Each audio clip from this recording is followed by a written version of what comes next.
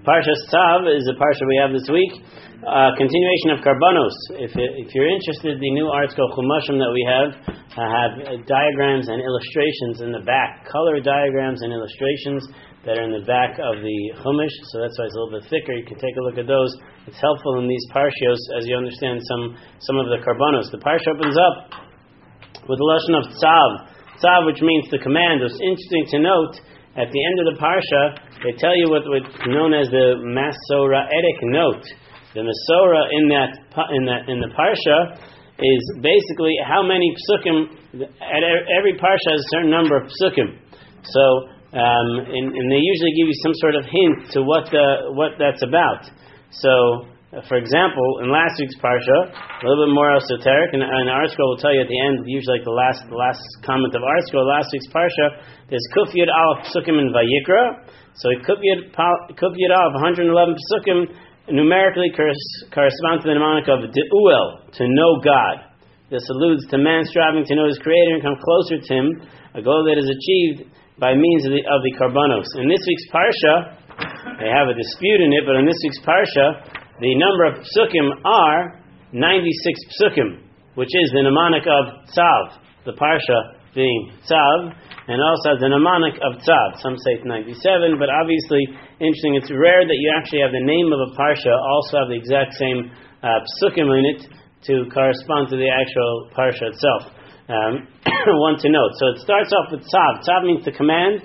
It's one of the harshest terms, meaning it's directed. It's not via Marta, it's not via Daber to tell him to do something, but rather Tzav es Aaron es banav lemor. So command Aaron and his children, saying, Zos Torah Salah, hi ha'ola al moktel mizbeach kol alayla.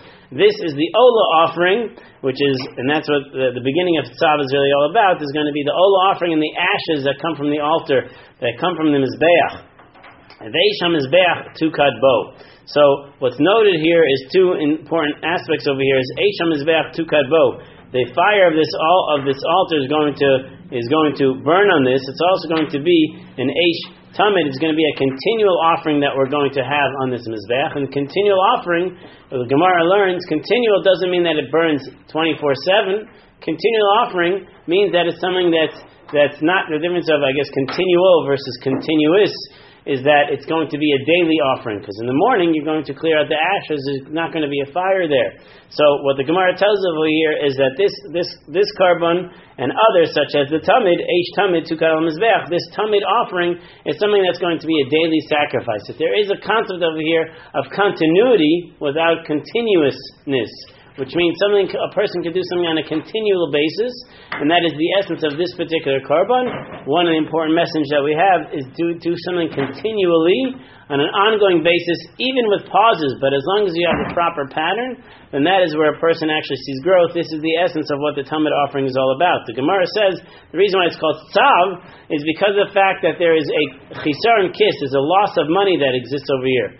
So we're just going to explain one aspect of the loss of money. One aspect of the loss of money is that the Kohanim are working in the Beis HaMikdash, and they're not able to take upon themselves other jobs. It's what we would call today, in the modern day, jury duty, but there's holiness associated to the korban, and here in our case, there's no holiness associated with it.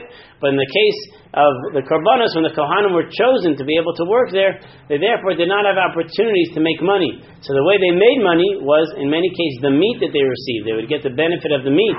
In this case here, the Ola offering doesn't actually have benefit of meat.